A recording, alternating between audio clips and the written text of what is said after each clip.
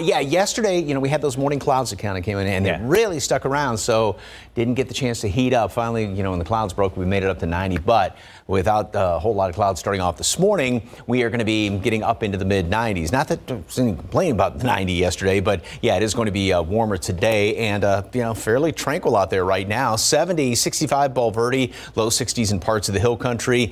These numbers, dew points, are about the same as what they were at this time yesterday. So some humidity, not bad. We'll call it pleasant this morning. And fall elm, ragweed are moderate. They went up. Mold dropped down from the previous day's reading. So temperature may drop another couple of notches here and there. Partly cloudy skies, upper 60s here in town. So we will be slightly below normal. By the way, yesterday was 90 and 70 for the high and the low. That's the average, the normal temperature, which you usually don't hit because that's why we get averages. Anyway, later on today, 94, mostly sunny skies. It's going to be staying on the warm side all the way through the weekend. Maybe a stray shower here or there, a couple of thunderstorms. We'll talk about that coming up in just a couple of minutes. Traffic authorities, Stephen Cavazos